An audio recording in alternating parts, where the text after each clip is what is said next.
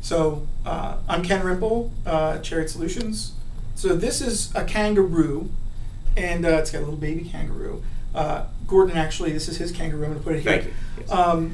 Spring Roo is what we're talking about today, and Spring Roo is a tool that lets you create web and non-web based applications in Spring through a simple command line, similar to what Rails and Grails and other rapid application development tools give you. The benefit is that it's not just giving you a simplified language for getting things done, it's giving you basically a whole Spring-based application framework. So you can go in, generate an application in Roo, open it up in Eclipse or in Spring Source Tool Suite, which is a glorified huge Eclipse with all these cool tools in it, or in IntelliJ.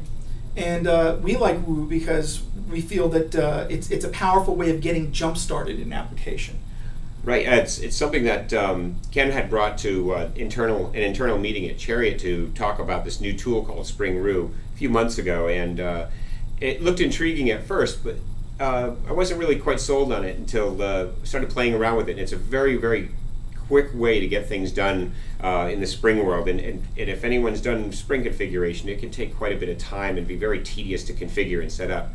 And then Ken came up with the idea. He said, hey, you know what, why don't we approach Manning, the in-action people, to write a book called Spring Roo in Action, and we approached them, and through several iterations had gotten the agreement. So we're both working on the Spring Roo in Action book at this point. And we actually have some pretty good tie-in with Ben Alex. He was actually the genesis of the whole idea. I did a Chariot TechCast with him back in November, and that's what led to this whole cycle.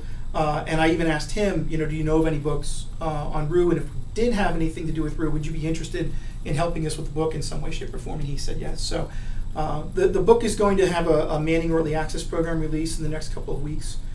So look for Manning.com for the book information. We're going to release 2 chapters, and then over the course of the next several months, release a chapter or 2 every month or every other month. And it's going to focus on just getting started with Roo, what Roo does.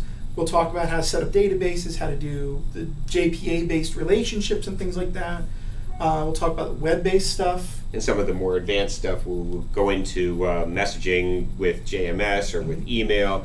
Also, we're going to work with Mark Fisher to tie in some of the Spring integration stuff, which is still evolving in the Roo space. So we've got some good support from the folks at Spring, and we're really excited about getting moving forward with those aspects of the book as well. Mm-hmm. Great. Well, we'll be checking back in with you.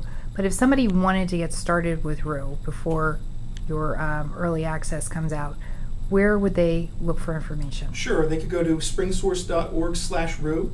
There's tons of information on Roo there. They have the message boards, the forums, they even have a Twitter account at Spring Roo. And in fact, if you find anything interesting out about Roo, make sure in your tweet you include at Spring Roo, and it will show up on their little Twitter feed. That's a good way of seeing what's going on, because as Roo is a lot earlier than something like Grails, where it has an entire what they call plug-in developer community, Roo is starting to build add-ons, and in the next release of Roo, they're going to do that too. They're going to have a whole add-on community, but for now, that stuff is coming out through Twitter. Yeah, it's still emerging at this point. So, but springsource.org/Roo. Great. Thanks for your time. You're welcome. Thank you.